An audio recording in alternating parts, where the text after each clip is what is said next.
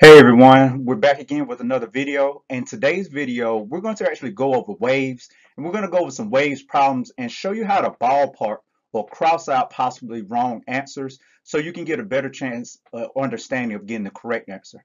So now let's go ahead and do some item analysis and start with this first problem. Number one, a student drew the diagram below to model an electromagnetic wave from the sun. So it says scientists have shown that ultraviolet light from the sun that has a wavelength of 315 to 400 nanometers can damage the retina. So if it has 315 to 400 nanometers, that means it has a very high frequency, or it has a higher frequency. Which question is the best question for the student to ask to determine whether the electromagnetic wave model will cause damage to the retina? So I'm looking for something that 315 to 400 nanometers, that means it's going to have a high frequency. So I'll go ahead and put that there because remember, the higher the frequency, the more energy that it's carrying. And I'll go ahead and put this here. So high frequency is carrying more energy. So let's look at A. What is the vertical distance between point Y and point Z on the model? So we look at point Y and point Z.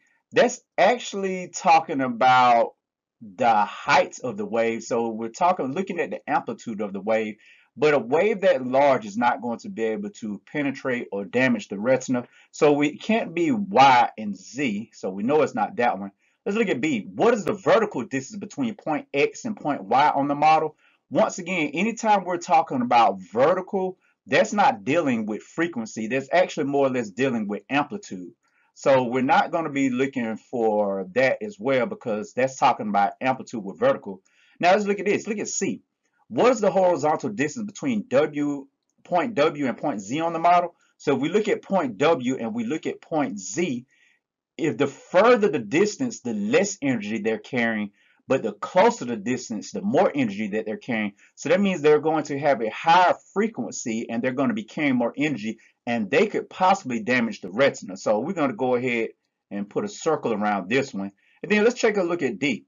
What is the horizontal distance between point W and point Y on the model? So if you look at point W and we look at point Y on this model, that's not even a full wave. So that lets us know that it can't be between point W and point Y.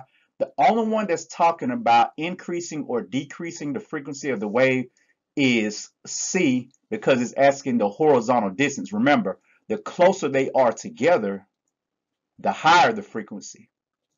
The further they are apart, the lower the frequency. And so that means higher frequency, higher energy here, lower frequency and lower energy here. Let's move on to our next one. Number two. The diagram shows three types of electromagnetic radiation and their range of frequencies.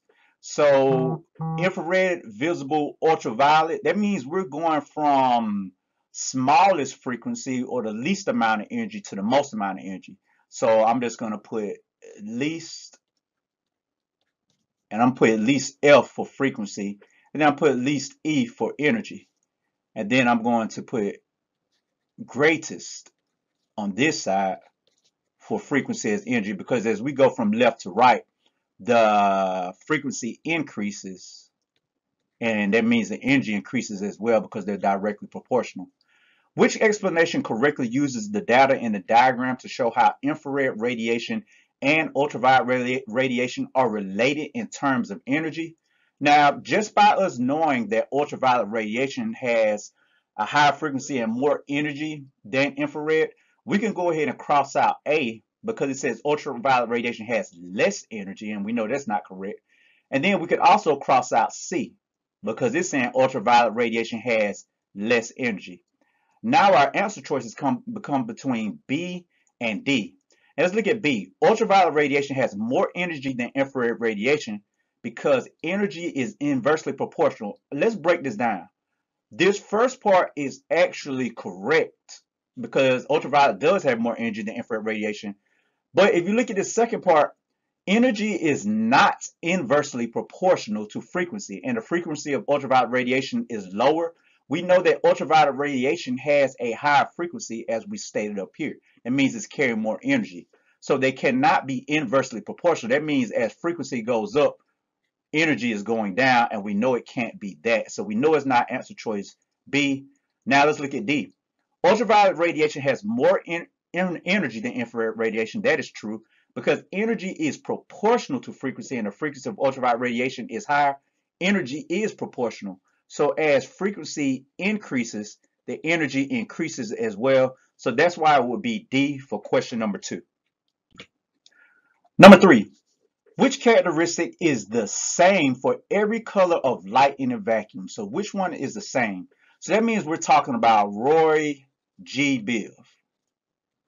So as we know, as we increase in energy, red has the lowest amount of energy and violet has the greatest amount of energy as we go along the electromagnetic spectrum. So we know it can't be A. And then it's talking about the period. Well, when we're dealing with energy with this one, we're not even considering the period. And then it says the frequency. We know that as we go from left to right on here, that the wavelength is longer, but then it gets shorter as we go across, and it gets very short as we go over to violet. So we know it can't be frequency. So the thing that remains the same across is the speed for every color of light in a vacuum, because electromagnetic spectrum light waves travel at 3.08 times 10 to the meters per second squared. And so we know the answer choice is going to be C. Let's move on to number 4. Osiris creates the following table of the energy in different electromagnetic waves measured in electron volts. If you look at this one, so we're looking at energy. If you notice, as we go down, the amount of energy increases as we go down. So this one right here has the least amount of energy. So I'm just going to put least. And then as we go down to X-ray, it gets greater. So I'm put least, and then I'm put greatest at the bottom, simplifying, or for X-ray. It says the chart below shows the relative wavelengths of various types of electromagnetic waves. So we're looking at these, and if you notice, as we go from right to left, the waves get shorter. That means the frequency increases and the energy increases. So I'm just going to put F going up for the frequency increases and an E going up for the energy increases. As we are over here, as we go from left to right, so I go and draw an arrow showing that us going from actually right to left.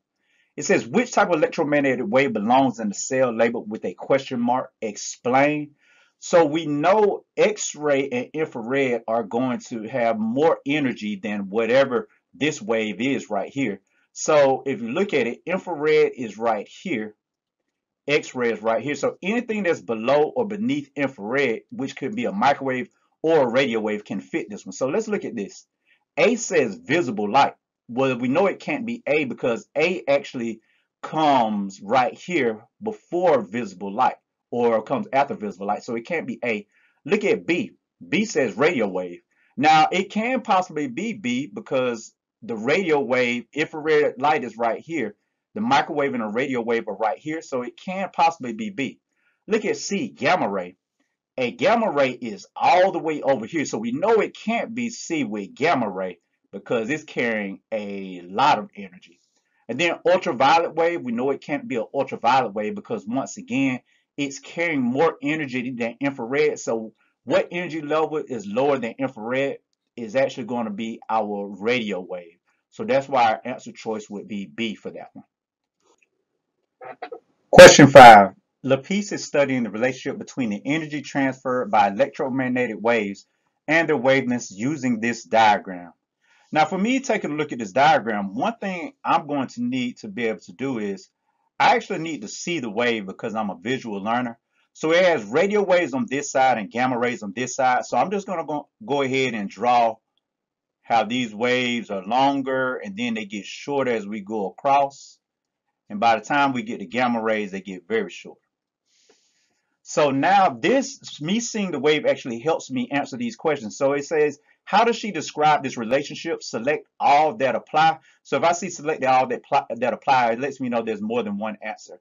So if I look at A, as the wavelength increases, the energy decreases. So as the wavelength gets longer, the energy decreases. And if you notice, Radio waves, microwaves, and infrared waves don't carry a lot of energy. So I know that one of the answer choices is A, because wavelength is longer and the energy does decrease. Look at B. As the wavelength increases, the energy increases. Well, it can't be that because our wavelength is longer and we know a longer wavelength does not carry as much energy, so it can't be B. C, as the wavelength decreases, the energy decreases. So if you look at it, as the wavelength gets smaller, it's saying that the energy decreases. Well, that can't be true because we know that gamma rays, X-rays, and ultraviolet waves carry a lot of energy. So it can't be C.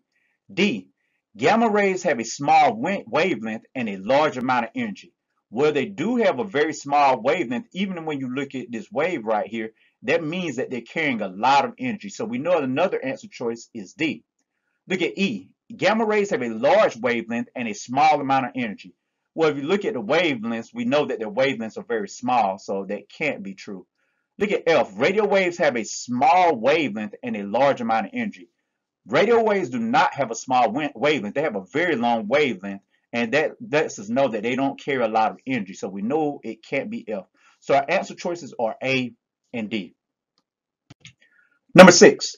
The diagram shows the magnetic spectrum. Which statement best compares a gamma ray to a radio wave? If you look at a gamma ray, it has a very short wavelength. That means it has a high frequency, so high frequency, and it's carrying a lot of energy. So we know that. And then, so I'm putting wavelength. It's got a very short wavelength. So look at this. It says a gamma ray has more energy than a radio wave because it has a longer wavelength. Can't be true. It does not have a longer wavelength. It has a short wavelength, so can't be A. Look at B. A gamma ray has more energy than a radio wave because it has a shorter wavelength. That is true, and a higher frequency. And so if it has a shorter wavelength, we know the wavelength is small. That means it does have a higher frequency, means it's carrying a lot of energy. So let's circle that one for now. Let's look at C. A gamma ray has more energy than a radio wave because it has a shorter wavelength and a lower frequency. Well, we know if it has a shorter wavelength, it's actually going to have a higher frequency. Look at D. A gamma ray has more energy than a radio wave because it has a longer wavelength. Once again, does not have a longer wavelength. So we know our answer choices can't be B. It can't be A, C, or D. Our answer choice is actually B. Number 7. Regina is making observations of waves from different sources. She wants to classify the waves as either mechanical or electromagnetic. Which question will best help Regina to classify the waves? Now, what we need to know is that mechanical waves, they require a medium. So they need a medium. That means they need a solid, liquid, or gas to travel through. We know electromagnetic waves do not need a medium, so they don't need a medium to travel. That's the biggest difference between those two waves. So A, can the wave transfer matter? Both waves. So we know that it can't be A for this one because the waves are not transferring matter, they're transferring energy. B, can the wave transfer energy? Both waves can transfer energy, but we're not looking to see what both have in common. She's talking about classifying the waves. So she wants to find a difference between the two. So it can't be B. C, can the wave travel through a liquid? Once again, both waves can travel through liquids, but we're not looking at what both of them can do. We're only looking at what one of them can do. If we look at D, can the wave travel through a vacuum? Only one of the waves can travel through a vacuum, and that's an electromagnetic wave because it does not require a medium in order to travel. So our answer choice would be D. Number 8, the model shows the particles in a medium as they vibrate, passing energy along to the particles next to them in a sound wave. Which question can be answered using the model? So let's take a look at this one. So what we're looking at with this one is not how do mechanical waves create energy. We're not looking at that as a point. So we couldn't answer that from just looking at this because it does not show how the waves are created. It says, how do mechanical waves transfer energy? If you notice with these mechanical waves, here's our compressions right here. Here's our rarefactions. So it's showing us that mechanical waves actually transfer energy through compressions and refractions as they enter someone's ear right here. So we can answer this question based upon the picture that we see. Look at C. How do electromagnetic waves create energy? We know it can't be C because this is not an electromagnetic wave. This is actually a mechanical wave, and it is a mechanical sound wave. So we know it can't be C or D because both of them are talking about electromagnetic waves. So our answer choice would be B. How do mechanical waves transfer energy? Number 9.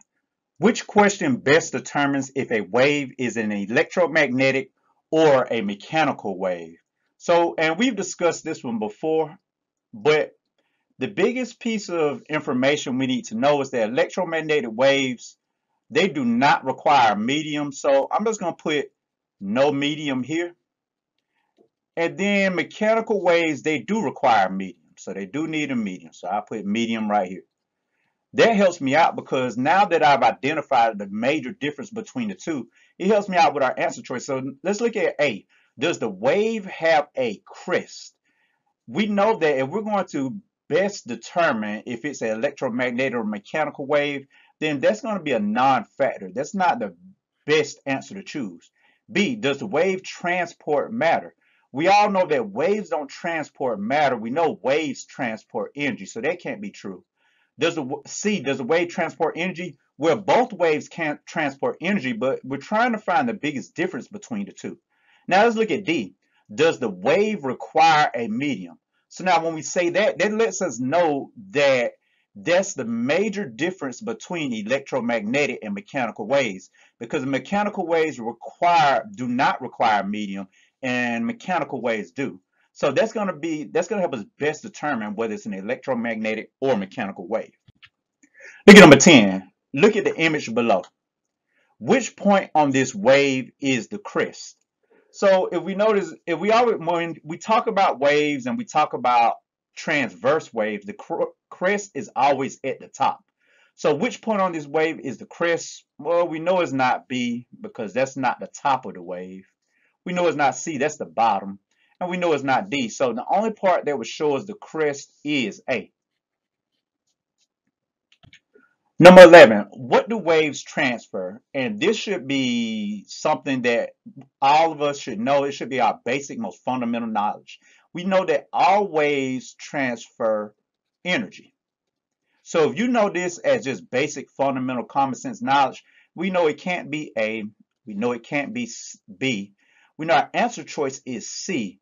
We know it can't be D because you have water waves, but you have sound waves. Sound waves don't carry water. They carry sound. Then you have light waves that carry light energy, or they transport light energy. So our answer choice is C for that one. Number 12, which of the following statements about electromagnetic and mechanical waves is true?